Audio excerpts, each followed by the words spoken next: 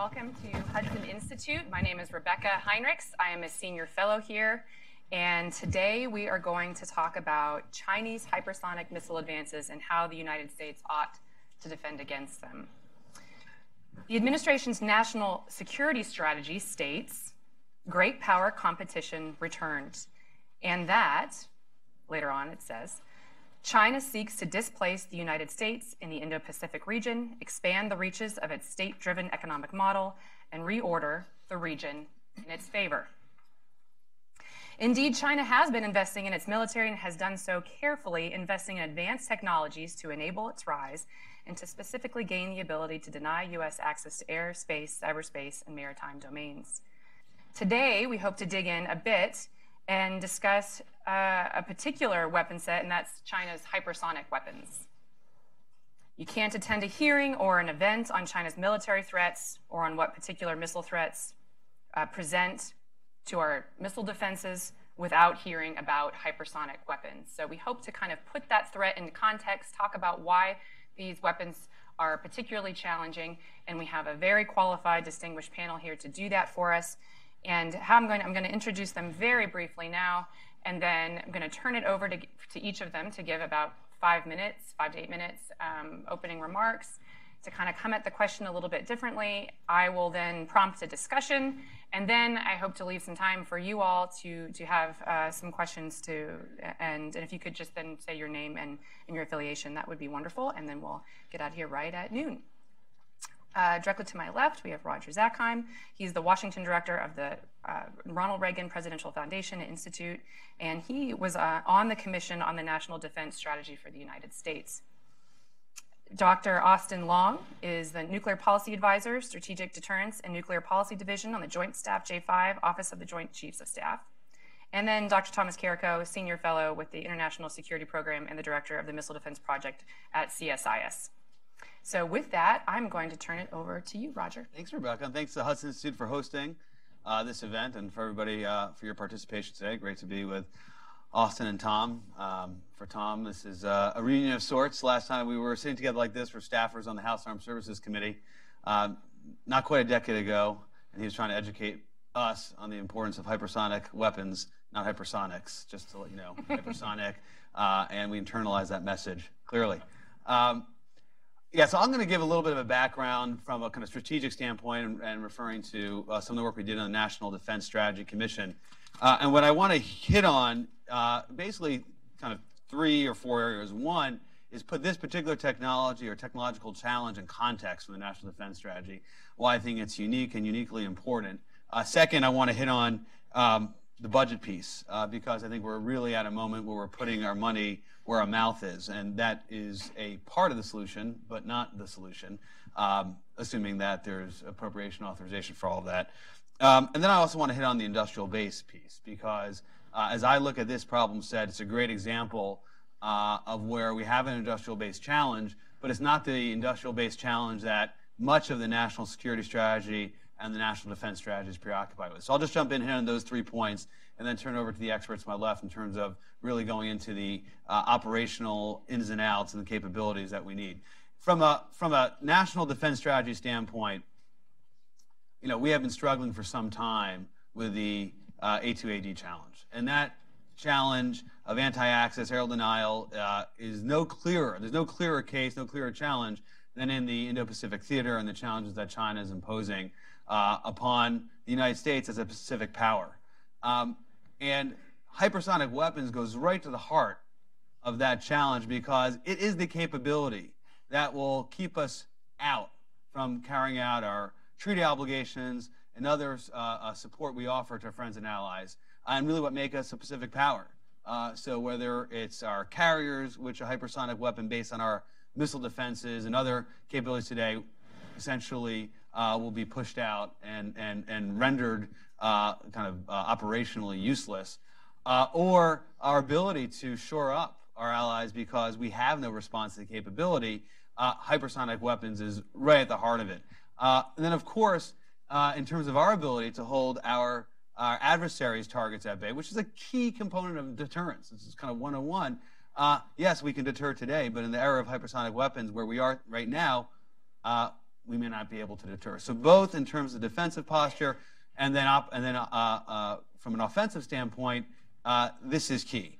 And I want to also kind of hit on the technology here, because so much has been made of all these new technologies. Think third offset and Bob work. Think, DIU and everything you need from the commercial sector. That's generally the way people think about 21st century warfare. Artificial intelligence, machine learning, even the robotics. And so the immediate thinking is, all right, let's go outside the traditional aerospace and defense community for solutions to these problems. Let's look to Silicon Valley. Hypersonic weapons, to me, is one that is key to 21st century warfare, perhaps the one that's most precise, most clear, yet the solution, the capability is going to come from the Pentagon and the traditional defense industrial base. You don't have to look outside of it. We need to make investment within it to get there. And the other piece on the technology front is that so much of these new technologies, which I buy into wholesale and the National Defense Strategy calls out, as well as the Commission called out as being important, so much of that we don't really know clearly how we're going to integrate those technologies into our military systems, what the next conflict will look like. It's actually quite clear in the world of hypersonic weapons. Right? We actually do have a clear concept of how we might use these capabilities if we're able to realize them. Last point I make on the technology front is that so much of this we talk about from the standpoint of the competition, the day-to-day deterrence. Of course, hypersonic weapons is highly relevant to that, but also this is one of those new technologies which is going to be critical in terms of the actual conflict. So in all aspects of how we think about the National Defense Strategy, where we're naming names now, we're calling out China, calling out Russia in terms of we need capabilities that we currently don't have, I think in my mind, the hypersonic weapons is the one that's most clear. I'm going to make two other points and I'll wrap up. Great, we've identified this priority. It's there in the words on the page. But of course, as all of you know in the room, those are just words on the page unless you have programmatics and funding behind it. I've seen some reporting that we will go from roughly $250 million in FY19 funding to the hypersonic enterprise. We're going to go to $2.5 billion. That will be a very strong statement. Of course, we'll have to have all the budget minders and the programmatic people and the people on my left make sure we're spending it wisely and actually realizing a capability. Everybody knows in town that money doesn't necessarily deliver you a capability. In fact, too much of it at the wrong time could have a negative impact. I'm not saying that here. I think it's a good sign, though, that we're putting money behind what seems to be a consensus, serious problem. Last point, on industrial base. This is also an interesting one. The industrial base is one, as I referenced, needs to be present here. And it's not only that China and Russia are developing this capability, and in the case of China, many have said, including current office holders, are ahead of us, but their industrial base is ahead of us. And this is not one where you have some sort of the Chinese are exercising, the central government, command and control economy and driving, investments in 5G, meaning something like outside the realm of traditional defense and military affairs. This is basically their defense industrial base. They've chosen to prioritize it, and they have, these wind tunnels, which public reporting suggests that they'll be able to test up to Mach 10, higher, but certainly way above what we're able to do today, where we're simply knocking the door of Mach 5. Clear case, traditional industrial-based need, where you need strong cooperation between government and our defense industrial base to realize something that our commercial sector, our Silicon Valleys will never, ever deliver for us.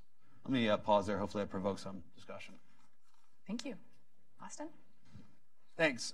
So let me say thanks to the Hudson Institute and Rebecca for the invitation to be here. And let me also say I'm appearing in a personal capacity. I'm not representing the views of the Joint Staff, the Department of Defense, or anyone other than myself. But I do think a lot about the challenge posed by hypersonic weapons, as Tom rightly points out. Hypersonic is an adjective, not a noun. And I principally think about it in terms of the sort of combined function, one of the functions of the U.S. nuclear command and control system, right? So this is integrated tactical warning and attack assessment. And hypersonic weapons of the kind we're talking about here pose both tactical warning challenges and attack assessment challenges. So at the risk of being a little too basic, just to make sure we know what we're talking about, I'll talk a little bit about what's unique about the category of weapons we're talking about. So heretofore, there have been two main sort of flight profiles for missiles of any long range. You have a ballistic trajectory, which goes up quite high and then comes back down at supersonic or hypersonic speed. So that speed characteristic is not new for that flight profile. You also have cruise missiles, which for long range typically have a boost that gets them going, or they come off an airplane. And then they have essentially a jet engine. So they typically travel, if you're going to go long ranges, they travel relatively low altitude and relatively slowly, subsonic. Right? So what's unique about the category of weapons we're talking about today is they combine some features of both, right? So they typically have, we'll talk about hypersonic glide vehicles, a term you've probably heard. They have a boost that's much longer than a cruise missile, much more like a ballistic missile in terms of the initial boost. But then instead of traveling that high arc, where they can be very easily seen by radars and things like that, they will then shift to a flight profile that's much lower altitude, not as low as cruise missiles typically, but still much lower. And then they'll skim along at hypersonic speed, able to maneuver as they get near their target. It's that combination of characteristics that makes hypersonic weapons very challenging for integrated tactical warning and attack assessment. So just to talk through how the U.S. does strategic, and I'm emphasizing strategic because that's the business I'm in, but a lot of this applies to the tactical fight, the A2AD piece that Roger was talking about. The way we do it today is we have satellites in orbit that will detect that boost phase burn, right? So you'll know that there's a launch. And then once a ballistic missile starts to get above the radar horizon for different radars, many of which are deployed on the soil of U.S. allies, you'll detect it with radar. And that dual phenomenology is the term that's used for that you have an infrared source that's telling you there's an attack going on, and you have a radar source, is really important to prevent false positives of attack, right? Because there are sometimes system errors, right? You might detect something that you think is an attack in the infrared satellite, but it's an infrared anomaly, and you might have a radar anomaly. But to have both simultaneously detect the same anomaly is extremely unlikely. What you lose with hypersonic glide vehicles is relatively early warning by that radar piece. You'll still detect the boost, and General Hyten was very clear on this in his testimony to the Senate Armed Services Committee a few weeks ago. You'll detect the boost, but then instead of the vehicle traveling very high and you see the radar, see it with the radar, you won't see it with the radar until it's quite close to its target, or at least close to one of your radars that's looking for it. So that's a real challenge for dual phenomenology. The STRATCOM commander will not be able to go to the president and say, yes, sir, we've confirmed with two independent sources that an attack is underway until the attack is almost complete, in all likelihood, with our current architecture. So that's the challenge for the warning piece. And as I say, that applies to the tactical fight as well, where you might see the boost and you provide that warning, but then you won't see the tactical engagement until very late. The other piece is attack assessment. So because ballistic weapons travel in a predictable trajectory once they get out of the boost phase, you can with some confidence, confirm where the weapon is going to land once you start getting a radar track on it. Because these weapons are maneuverable, not only will you not get a track on it until very late with radar, but because they can maneuver, you won't have very high confidence where it's going. I mean, they'll have a certain footprint. It can't be, well, sir, it'll either hit Oregon or Washington, right? Washington, D.C. Washington State, though, is a different story. So that could cause real problems. An attack that's intended to strike, say, Hampton Roads down the road that, is a tactical attack, you might believe could be coming for Washington, D.C. and going right up the road to the White House or to the Pentagon. So that attack assessment problem is potentially quite challenging as well. So the last thing I'll say is there are potentially ways to deal with this, both from a warning and an attack assessment problem, but they're quite challenging, right? If you want to do dual phenomenology, right, continue to have two completely independent sources that will confirm an attack is underway, and you want to use radar, you'll need a lot more radars, right? You'll have to proliferate radars in all likelihood, or start relying on radars that are a little less reliable, like over-the-horizon radars. So I'll stop there. I'm happy to talk more to this in Q&A, but I just wanted to kind of set the table for what I see as some of the big challenges posed by these weapons. Wonderful. Thanks, Tom. Well, thank you, and thank you, Rebecca, for the invite. This is a great topic. Thank you for having a focused issue here. Since both Roger and Austin alluded to it, I'll kind of explain a little bit. My personal pet peeve is the use of the phrase, or the word hypersonics as a noun, and both of them mentioned that. And why is that? Well, I'll just say very briefly, it's because I think it's imprecise, it's misleading about what we need to do, and it's ungrammatical. It's imprecise because it refers to a speed. It refers to a speed rather than what we're really talking about is the flight trajectory and some other more interesting endoatmospheric characteristics. That's really what we're talking about. And furthermore, it's not just HGVs, it's also really fast cruise missiles. And so when you begin to break it apart into maneuvering ballistic missiles, hypersonic glide vehicles, and really fast cruise missiles, you begin to recognize it is a variety of things. So that's kind of the imprecise part. The misleading part is that I think it tends to get, and I'm just sort of going on my reactions with the Defense Press Corps here, the sense that we just need things that are really fast, when in fact the solution is much more complex than that. And the ungrammatical part is that until Merriam-Webster update and kind of absorb the barbarism that is hypersonics as a noun, it describes these things, not a specific thing. So let me kind of walk through the significance here. For the past 35 years, we've been talking about ballistic missile defense. We've kind of been chasing that threat in a big way. And for the past 30 years, since 1989, we've kind of put the Soviets and other folks on notice that we were thinking about things like space-based interceptors.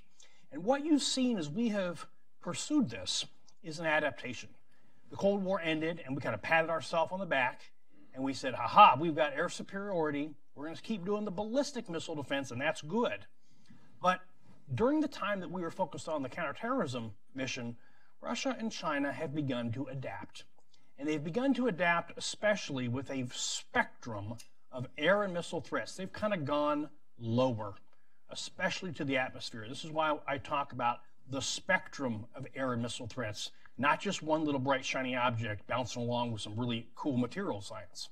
And it's the spectrum of everything from UAVs to anti-ship cruise missiles to all these other things. That and the spectrum of their combination, complex and integrated attack, that is the defining character of that A2AD challenge, so much of which is missile-based that Roger talked about. And the strategic significance of this is that it really strikes at the heart of America's place in the world, America's role in the world, especially in terms of power projection. It's unfortunate, I think, that the discussion of especially hypersonic glide vehicles is so frequently kind of misunderstood as kind of just a substitute for nuclear ICBMs, when I think the primary purpose of this is to hold at risk our power projection, our carriers, our bases, and everything else. And Russia, China don't have to use these things kinetically against us to change our behavior, right? They can change our behavior of a carrier group and these other things, and that might be good enough for them to win without fighting. Okay, so what about the so what? And this is really what it comes down to. And Roger talked about the big muscle movements that are rightly being done right now to kind of play catch up in terms of, on the first side, our offensive hypersonic glide or maneuvering ballistic, different kind of hypersonic delivery systems, all for the good. And that so far is getting a lot of budget love over the past year, some big billion-dollar contracts, for instance. The counter hypersonic glide threat so far is getting a little bit less attention.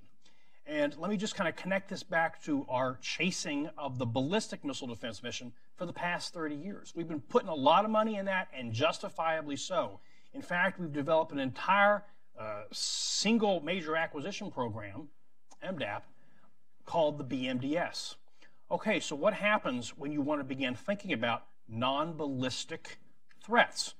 Are we going to create a defensive architecture that is kind of part of the BMDS? Is it going to be an entirely new thing? Call it the CHGV-DS, right? What is that going to look like? Because when it comes down to it, you're going to need an entirely new sensor layer.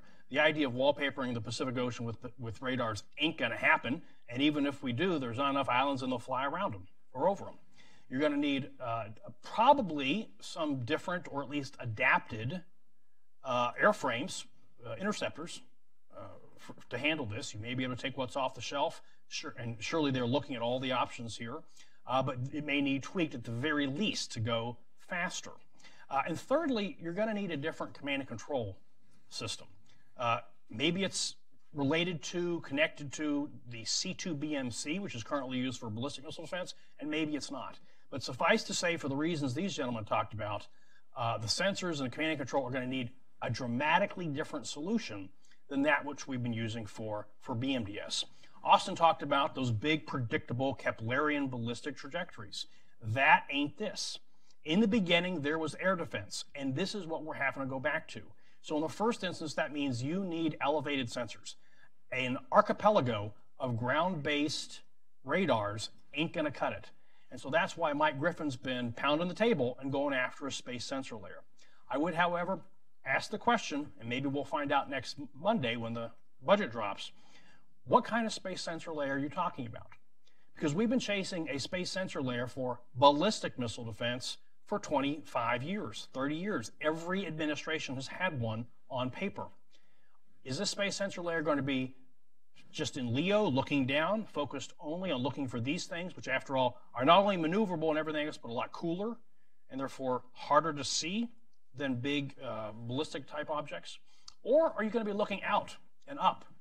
And so hopefully the space sensor layer focus will be looking at both of these missions, because the integration of the counter hypersonic glide defense system and the BMDS, putting all that together is going to be a ginormous challenge. That's also an adjective. All right, back to you. Well, we had ain't and ginormous after our grammar lessons. It's very good. Thank you so much. I think that sets the scene very, very well.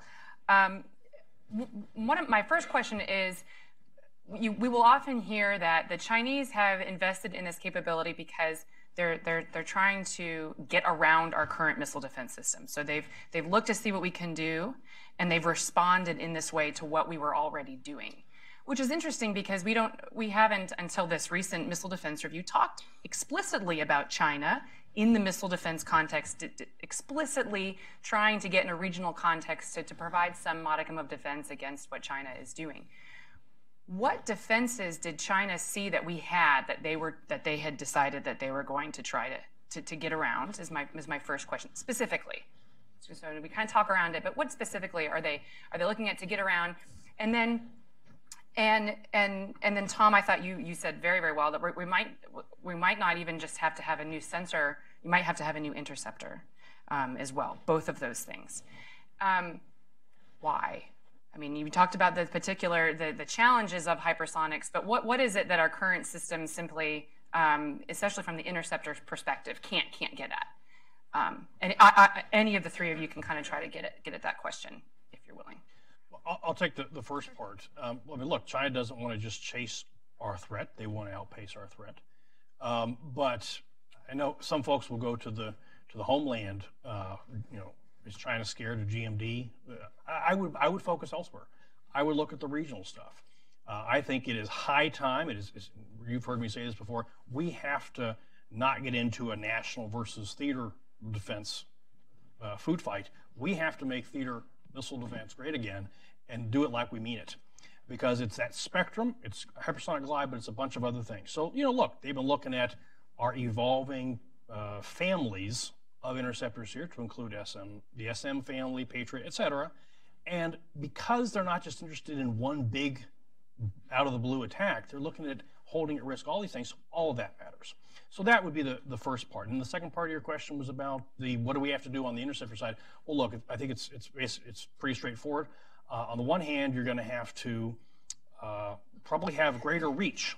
You may have to fly out. Mike Griffin's been pretty upfront about the fact, pretty explicit, that he doesn't want to kill these things in the terminal phase, in which case they're doing these high G maneuvers. He has said, and it makes perfect sense, you want to reach out and touch it earlier.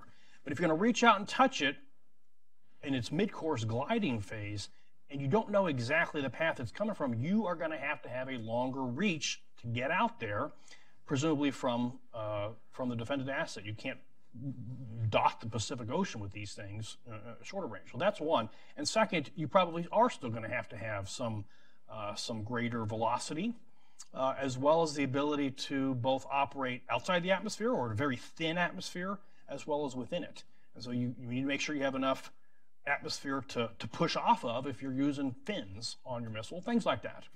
to be able to operate in the different domains that it could be in.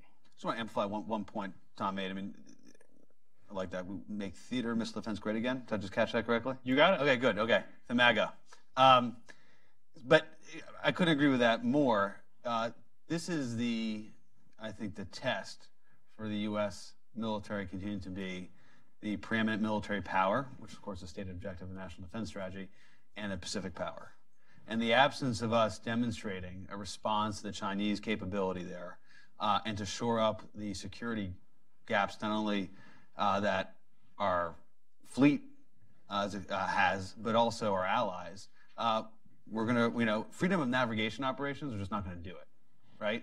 That's important, but that show of force won't be showing much force in the advent of hypersonic weapons. So that, from a strategic standpoint, that's what's at stake, and I think deploying it in the theater and having that theater capability is exactly the right message, because that's where China's strategy, at least this stage, is to dominate. I mean, yes, they're operating in Africa, they're seeking to do other things, but they want to be the dominant power in the Pacific. We are the dominant power in the Pacific today, and it's that challenge that we need to respond to. Sure, homeland, right, the kind of national level missile defense, still important, but that, if you pull the thread of the National Defense Strategy, where it names China, right, first such strategy to actually say China explicitly, this is a clear case where we need to respond from a military capability standpoint. And I like what Tom said too.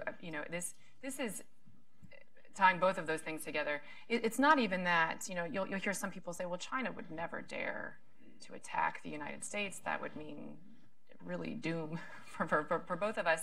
But it really comes down to having the ability to hold at risk what we have in that region gives them a coercive ability to against the United States. It could have the effect of changing our behavior, what we feel comfortable doing, and what risk we're willing to take on in that region, which is bad enough. Frank Kendall, I was participating in an event with him not too long ago. A great line on this. Someone was criticizing the National Defense Strategy. Was it a strategy of the Commission? One of us critical that you're looking, you're just looking for the war, the conflict with China. You're saying it's inevitable, and Frank said that's not the case at all. It's saying that if we don't respond to these challenges, like we're discussing right now, then there will not be a conflict, because they essentially would have outpaced us, put us in a position where they would have prevailed, right? And the question is, what steps can you take to ensure they don't prevail? Whether it's unplugging us through new technologies or holding our targets and pushing ourselves further out where we're not present anymore, and they've won without ever firing a shot. And that was Frank's point. I thought it was spot on. I just wanted to highlight something else when we're talking about why different nations are looking at building these capabilities. The United States is also not the only country that builds missile defenses. The Russians in particular have invested quite significantly in continuing to expand and create layers of missile defense. So they have an interceptor regime around Moscow that's pretty sophisticated. They have S-400 and S-500 missiles. So if you're thinking about why China might want to do these things, it's probably looking in the first instance to the United States, but not exclusively. And that's something the United States should keep in its mind as we're doing this. We're not simply doing tit-for-tat investments in hypersonics. We face some of the same challenges looking at other countries' missile defenses as well. Next question is about where we would put, if we have to make hard choices about where we're going to invest first. And when I'm asked this question, I always kick it and say, I want all of it, but I'm going to ask it now. And Dr. Griffin will often say, you can't hit what you can't see, and so it's sensors. That's what I want. Of course, the response to that is, okay, but if you can see it, you still got to hit it. So you have to have an interceptor capability. But is that where you would, if you're talking about the dual phenomenology, you want it the warning piece, and you want to, you got to be able to see it, and you got to be able to go to the president to make a quick decision. Is that where you would put it on sensor architecture, radar? Is that? So that's certainly, coming in from my perspective, where I would invest is, the sensor architecture is the foundation of almost everything you want to do. And again, General Hyten and General O'Shaughnessy, I think in their testimony a couple weeks ago, alluded to this. If you want to be able to deter, you have to be able to detect and characterize attacks. If you want to be able to defend, you have to be able to do the same thing. So that's certainly in the first instance where I would put resources. But your point that that's merely the first step is exactly right. And then Tom, I think it'd be useful to think about, you said you're going to have to make choices about orbits. So we hear a lot of LEO. It's got to be in LEO because that's going to be the quickest way we can get something online. It's going to give us the capability quicker. But there's a trade-off to having your sensor, your space sensor layer in LEO. Can you just give us just a little bit of understanding of why that is? What are we trading off if we go with the LEO option? Right. Well, look, if you put a microweapon's been hitting this point pretty hard, and for the most part, the emphasis has been on very low Earth orbit, looking down, so to straw, well, not quite so to straw, but relatively narrow perspective, staring, looking for those not very hot objects, basically, to fly by. And furthermore, LEO is going to have a lot of them, be highly proliferated, and the idea there being going lots of different directions. It'd be very hard for an adversary to take out a small number and therefore to suppress the sensors, to punch a hole, which is something that's frequently said about, for instance, smaller numbers at higher orbits. And that's fair, but I think it's important to remember what's the mission, what are the missions, plural, and so it's both glide vehicles, but also ballistics and other things. And I think it'll be important for the folks doing the space sensor layer to remember that it's not just this one thing that we're chasing at the moment, the glide vehicle threat. It's this larger thing. And hopefully there will be enough connectivity between the Missile Defense Agency, which is currently pushing this ball, and whatever other entity is and finally tapped to build these things and deploy these things. Because there's going to need to be connectivity on this so that a particular mission doesn't get lost. But yeah, you could do the mission presumably from a higher orbit, but then you have a smaller number of satellites. Does that contribute to, you have a different sensor perhaps, and perhaps contribute to the ability to be suppressed in different ways. So you put up a small number faster, but then not have quite as much resilience. And then my last question, I'm going to turn it over to some of you all, is can you give us a sense of how urgent this is? So, and especially the China threat in particular, where are they on hypersonic weapons, and how fast? Because it certainly seems like there is a sense of urgency coming from Pentagon officials. Can you just calibrate that for us a little bit and give us your? I mean, from the commission standpoint, it was clear that of the competitors, we'll call them that, China was in the lead, and that was on the basis of nothing I saw that was classified, but it was both in terms of the programs they have, the plans test, and their industrial capabilities, right, where their investments are to test these things, because that's 101. And so as far as what I understand is that they are, there isn't a close second in terms of industrial capability to test hypersonic weapons that can go, above Mach 5 up to 10. And so they're first with no real clear second. And I guess I do have one more question, unless to add or detract from that? Okay, my last one, and then I'm going to turn it over here to you.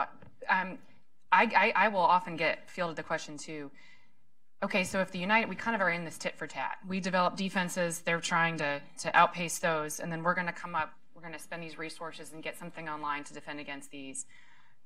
The first question I get is, well, can they just adapt their hypersonic weapons to countermeasures, that sort of thing? And I know Tom wants to answer that question. And then just respond to that. Respond to this idea that because we're going back and forth, that maybe we should just, stop with the back and forth and come up with some other diplomatic solution and end the cycle where it is. Well, first of all, I think one aspect of this that hasn't gotten enough attention is that this has all the markings of a cost imposition strategy. Whether it's going to be mostly imposing costs on us, or whether it's going to impose more costs on them, I think remains to be seen. And remains to be seen especially in terms of whether our OODA loop is faster than their OODA loop, or whether our OODA loop is faster than their thieving and re-engineering loop. And so a couple things feed into that dynamic. And then in terms of the countermeasures part, I like to point out, and I think this has not gotten any attention, is the nice thing about them going lower is it strips out all those prospects of decoys and stuff that we've been dealing with from the discrimination standpoint for so long here. Well, look, you go lower and you're going to do an air defense problem. Okay, we're actually pretty good at air defense. The killing of it, back to the thing, the sensors is the right thing to focus on, because the killing of it, I'm pretty confident we'll figure out how to get something there to a place in time if we can figure out the C2 and the sensors. Can I get 10 seconds on that real quick? so I understand the balance of the conversation's focus on defense of hypersonic weapons, and it's important and complicated, and the tension between ballistic missile defense and hypersonic defense, is one that we need smart people like you guys focusing on. But yes, the best, you need best defense and good offense here, and we need that capability as well. And there's independent, arguments for why a hypersonic weapon that the U.S. would have would do a lot to shift the balance and impose costs on the Chinese and others that we're not realizing today and may not realize alone with a defense capability. And if I could just jump in here, if we have to get in a situation where our acquisition of those capabilities means that they're going to spend a really sizable part of their budget on air defenses, great. Exactly. Because every bit that they spend on air defenses means that they have less money to spend on strike forces. I'll just say you asked about arms control, essentially. And, arms control is a way to manage competition. It typically doesn't eliminate it, but it is a tool to manage it. The issue is it's tough, right? I mean, we're having a variety of issues, which are in the news, with Russia on existing arms control. And at least to date, the Chinese have not been particularly interested in arms control. So while I think it certainly remains a valid tool, you have to have somebody on the other side of the table that wants to negotiate. Well said. We're going to go here, sir. Hi. Yes, sir. There's going to be one coming for you. George Nicholson with the Global Special Operations Forces Foundation. Excellent briefing. We did the counterforce study years ago for General Jumper, and he once said, how do we keep from being the catcher's mitt? How do we go ahead and how do you go ahead and detect, identify, acquire, and engage? And it seems to me the short straw on the stick right now is how do you go ahead and engage once you've detected. One of the excellent things out there right now is what Lieutenant General Dave Deptula did at AFA, and he briefed it. It was a video, and what the Chinese are doing right now, specifically fielding surface-to-air missiles to take out our J-STARS, our AWACS, and our Hawkeye. What they're doing with their new fighters to be able to engage our F-22s, the same thing. They're looking at what we depend on and do that. My biggest concern about this hypersonics, basically, is, we can detect them. We can acquire them, we can engage them, but really, if we can't destroy them en route, then it doesn't matter how good your capability was doing the other things. Thank you, sir. I'm Peter Humphrey, Intel analyst and a former diplomat. My two pet peeves are Taliban are and data. Taliban is and data is. And I went to a very famous editor, and he said, Peter, get over it. Language evolves. I wanted to ask about the countermeasures. What kinds of fields seem most productive? Presumably, we're not going to breach 3 1960s treaties and mount anything in space, although I have a concern that China might breach such treaties. Are we looking toward, you can't do bullet on bullet anymore. I just don't see that as productive. So maybe a million BBs launched in front of the path of the thing? Or do we have to really invest heavily in lasers? Is there any hope for the depleted uranium machine guns on our ships? What kind of technologies do you think might be most productive?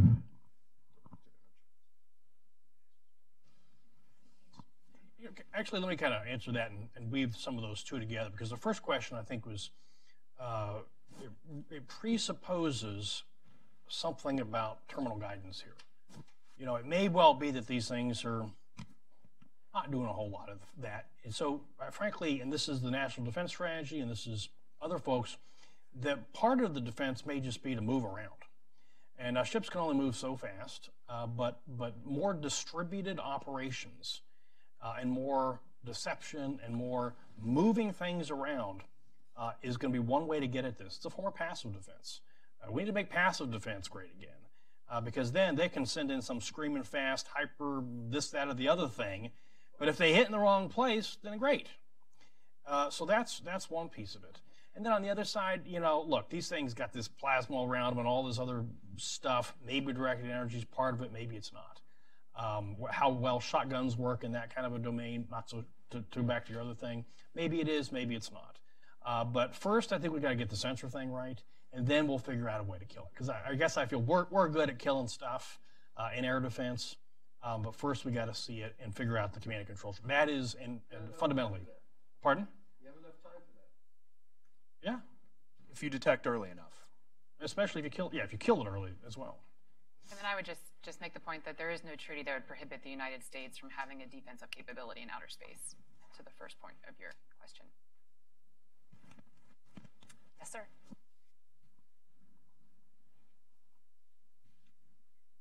Thank you. Mike Kurtzig, who knows nothing about the subject and finds it a fascinating discussion.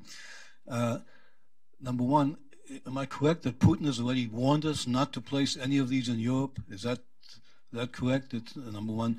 Number two, the president just today proposed a budget of $4.7 trillion, cutting social programs but increasing defense programs. Very interesting. Is this going to be that the wall or the shell is very well protected while the inside rots? But that's my own comment on this situation, which could be the case. But in that budget, do you think that hypersonic, the funding that you're talking about, is included in that budget already? Thank you. I can go with, start with the last, not about the wall and the rot, but I'll just go to the request. And yeah, I mean, the reporting that the budget dropped today, there was this huge bump in investment in hypersonic. Well. In terms of Putin warning, the warning has been specifically about intermediate range systems, right? The United States has suspended compliance with the INF treaty because the Russians have violated the treaty serially for some time. So the warning was, don't introduce intermediate range systems. It was not specific to hypersonics. So I'm not going to speculate because we don't have the detailed budget. The report is, of course, that the Missile Defense Agency will get $9.4 billion. We don't know exactly what's in there or whether some of this stuff is going on in other places. I would just have a bit of a pessimism here, a bit of caution that we've been earnestly dedicated to space sensors on paper for 6 administrations, and so when the budget does come out in detail next week, we're going to need to have to look real closely whether it actually, no kidding, got the muscle movement to deploy in the time frame that Mike Griffin's been talking about, or did it get punted a little bit, right? Did it get punted to 2021? Is 2021 going to be the masterpiece for this issue as opposed to 20? I'm going to be looking for that. And then again, I'll be looking, which SSL is it? And then for comparison too, Tom mentioned $9.4 billion for the Missile Defense Agency last year. Last year's President budget's request was $9.9. So we have had a dip in the Missile Defense Agency, but to underscore what Tom said, some of these interesting things that we're looking at could be found outside of the MDA budget, and because they have other missions as well, and they're just in different budget lines. But it remains to be seen. We just have top lines right now, which doesn't really paint a full picture for us to make an assessment on that. But look at OCO for it. You're going to have to look at OCO for almost everything. And then it's interesting because the budget comes out about $750 billion total, but the actual base budget is in the 500s, 560, and then the rest of that is OCO. So we'll see how Congress handles this ball that was thrown to it. Here, Colin.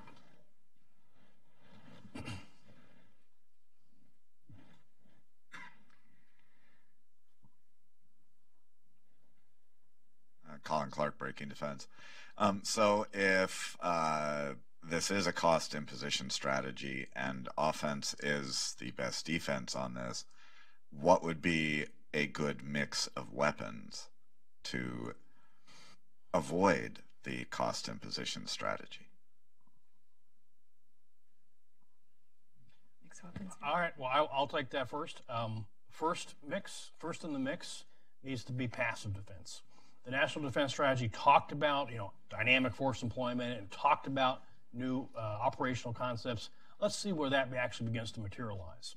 When we actually begin to move away from the Iron Mountains to lots of deception and distribution, that would be point one. Secondly, in terms of the other active defense side of it, in terms of the mix, I'm going to answer it by way of reference to the CNO. Your publication and others have been reporting on the Chief of Naval Operations, Admiral Richardson, and reports about his comments about the Navy getting out of the missile defense mission. And I would suggest that the reports of this mission are problematic. I do not believe that the Navy will get out of the missile defense mission anytime soon. So long as ballistic and non-ballistic missile threats exist, the Navy's going to need to be in the missile defense mission, if for no other reason than for fleet defense. And so, to your question about the mix, how is it, this is an answer to your question, those ships only have so many tubes on them. And so every time they load up, they got to figure out, okay, how many Tomahawks, how many air defense missiles, and how many strike things do we take out to sea this time? And so that's going to be the question. They're going to get some course defense from moving around rapidly at sea as well. But that question will be faced by the Navy in the first instance, I think, and then other folks on land separately. Okay, just keeping on that one. In the National Defense Strategy, they have this concept of blunt force, which is their operational language for the distributed force that Tom references.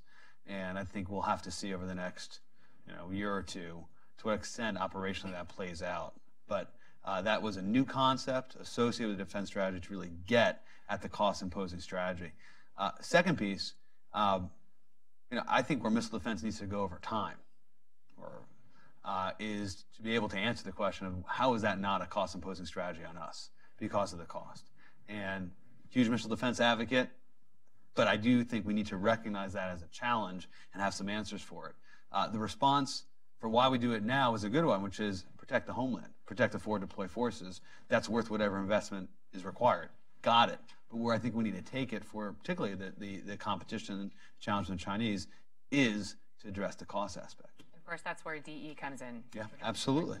That's how you really get at that question. Which has been cut and held up for years. Cut and held up, and it might be expensive right up front, but then it is one of the most cost-effective solutions over the long term to handle some of these other challenges.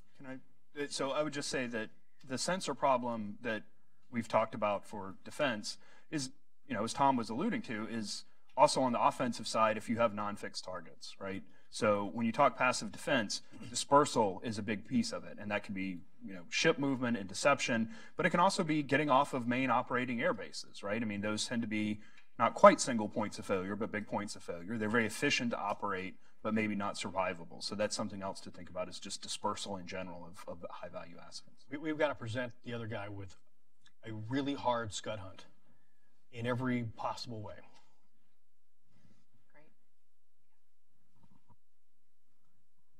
Hi, Steve Trumbull with Aviation Week. So in Aviation Week, we've had two sort of simultaneous stories that don't really sort of belong together.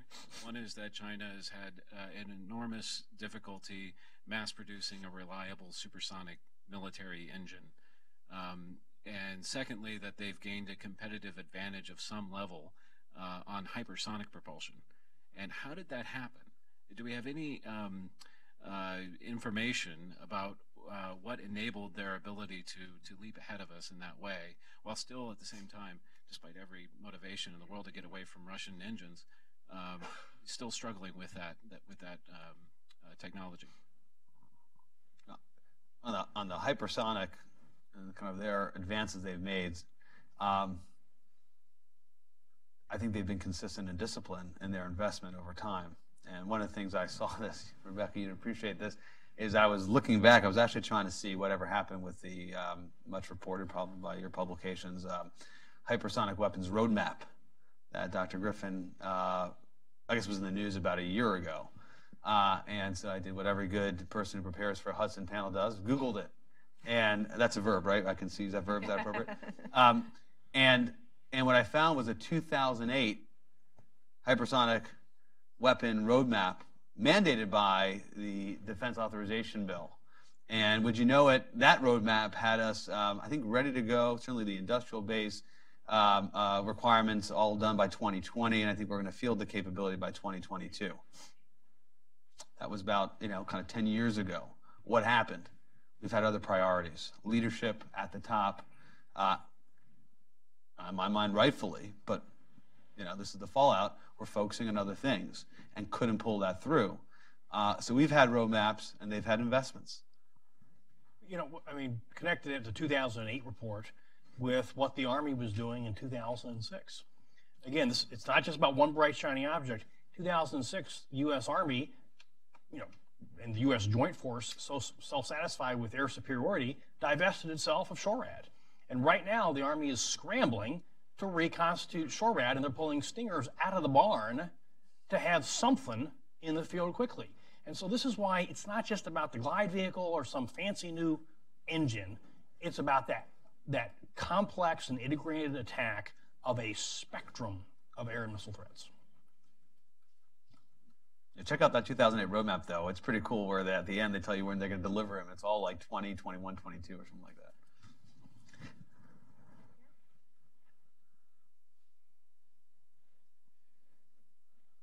My name is Satoru Nagao, Japanese in Hudson Institute.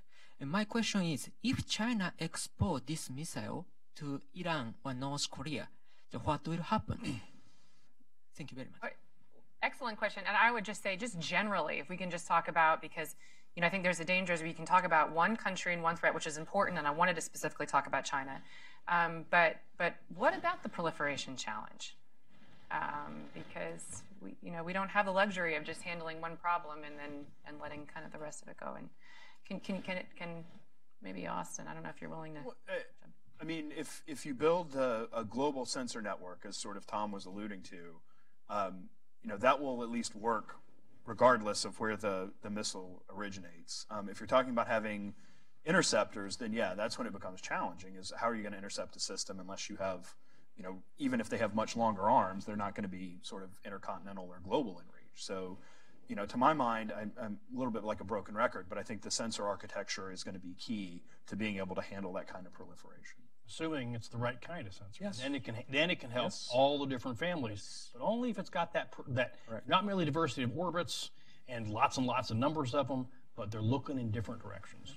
I think a different tack. I mean, I think I agree with what you said, but that presumes proliferation, right? And then what do we do? We got to make China a more responsible actor. I mean, I think the discussion before about arms control, we absolutely need to get after these capabilities. I think the Trump administration is spot on by calling out Russian violation of INF, and as a result, it's not useful for us to be a part of it. We need to make investments in these capabilities, and yet at the same time, in parallel, we should be pursuing multilateral arms control treaties, because I'm not worried about the U.S. complying, but there should be pressure on the Chinese, public pressure, exposure in terms of what they're doing and how they're not bound by any treaty. And if they want to be, this regional powerhouse, then there's some responsibility comes with it. And I think on the diplomatic front, whether or not you think the Chinese could ever be a responsible actor, ever comply, they need to be called out for it. And we need to lead with some arms control pursuit. I mean, Reagan did this in the 80s. I mean, that was his approach with the Soviets. It was a trust but verify. He invested across the board at the same time, though. He didn't miss a diplomatic opportunity by calling out the Soviets for not being subject to any arms control regime. And he was there in Geneva throughout the presidency. I mean, talk to George Shultz about that. He always was talking because it advantaged us. It was an element of the cost-imposing strategy. I think, unfortunately, China has zero incentives to buckle itself into an arms control treaty that restricts it in any way, shape, or form until we reset the table. I agree. We need to do it on the investments front and have the capability. That's part of the incentive. But I think there's a diplomatic challenge as well. They don't want to be called out for this. They don't want this to be made public. And I think we ought to. And I would just say that was actually an important theme in the Missile Defense Review, which is that closing the gap that is being exploited by our competitors, China and Russia, having a better defensive capability actually empowers diplomacy. It actually strengthens diplomacy. You put the squeeze on them to a much greater degree than we are, because at this point they're going to act in their interest, and there is no incentive or interest from the perspective of the Chinese to enter into some kind of agreement that's going to restrain anything they're doing. Yes, sir. Thanks. Bill Veal, retired Foreign Service. I wanted to ask about warheads. What kind of warheads are you seeing or envisioning in this? Is MIRVed or other types of multiple warheads or single warheads, nuclear warheads and non-nuclear warheads, or is it the full range? Are you asking what do we see other countries deploying, or what's the U.S. looking at? So, I mean, probably in the business I'm in, the one that's most advanced is the one the Russians have announced, which is the Vanguard warhead for their SS-19. So this is a potentially MIRVed hypersonic glide vehicle that could be conventional or nuclear. So I think you see the gamut. It can be MIRVed, it can be single, it can be nuclear, it can be conventional. We see, all of the above globally.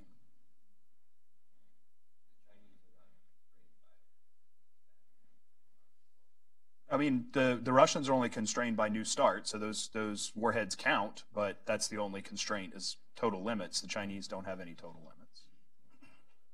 Not restrained by treaty at all. Yeah. We've got time for one last question. Come over here, in the front. We might have time for one more. Hi, Jerome Dunn, Northrop Grumman. Got a question regarding offense being a great defense. I think it's very worthwhile to invest in offense. However, can you say a few words about how their investments in offensive strike systems may put us in a different bind than what we would put them if we were to invest in our own offensive systems? Could you elaborate on what kind of a bind you're alluding to? Basically, what is held at risk. So obviously, the U.S. presence around the world is very different than, say, the Chinese or the Russian presence around the world. And this asymmetric balance is basically what strikes at the heart of these hypersonic strike systems. Well, this is kind of what we talked about. This is their home game, and yes, they may have global reach down the road, but shorter range stuff is more accessible in the near term, and we are having to project half a world away to put those carrier groups and bases over there. So it's a home game for them. It's an away game for us. And so we've got a small number of aim points and a smaller number, so long as we keep consolidating stuff on top of each other.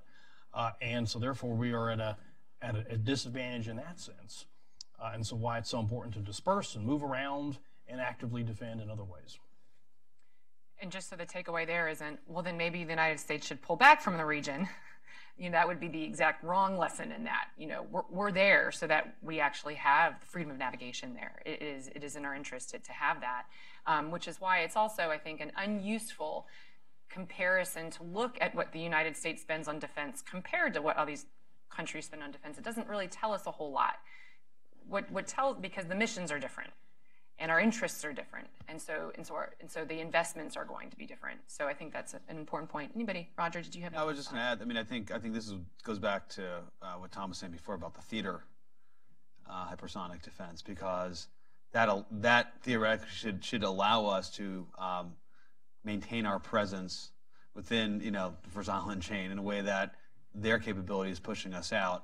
I think there'll be operational concept to be developed if we had a hypersonic weapon, which we could leverage to, almost have this kind of what others have described as a linebacker type entry into a Taiwan scenario, which presently we don't have or we're lacking. So I think both on the defensive side and the offensive side, if we were able to realize these investments with the capability, it would be a bit of a paradigm shift in that theater, which we're in desperate need of. And I would just say that if China has global ambitions, and I believe it does, that requires power projection of their own. If they want to be a Pacific power, the Pacific's a big ocean, right? So some of the dilemmas we face, they will increasingly start to face if they want to push out further from the home game. That's for sure.